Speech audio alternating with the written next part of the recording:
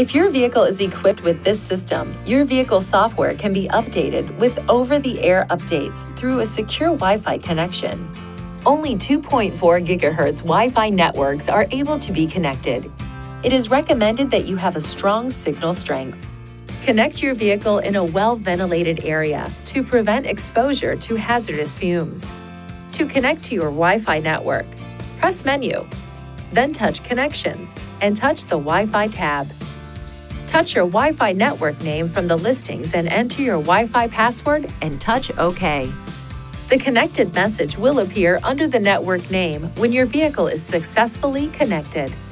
To manually update your software, push Menu, touch Info, System Information, Software Update. From this screen, you can touch Update Method to change whether your system automatically notifies you of updates.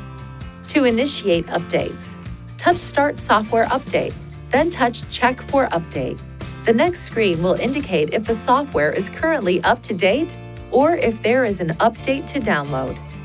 After the update process is complete, a message will indicate that you need to restart your vehicle to complete the update process. After turning your vehicle off, wait 20 minutes before restarting to reboot the system.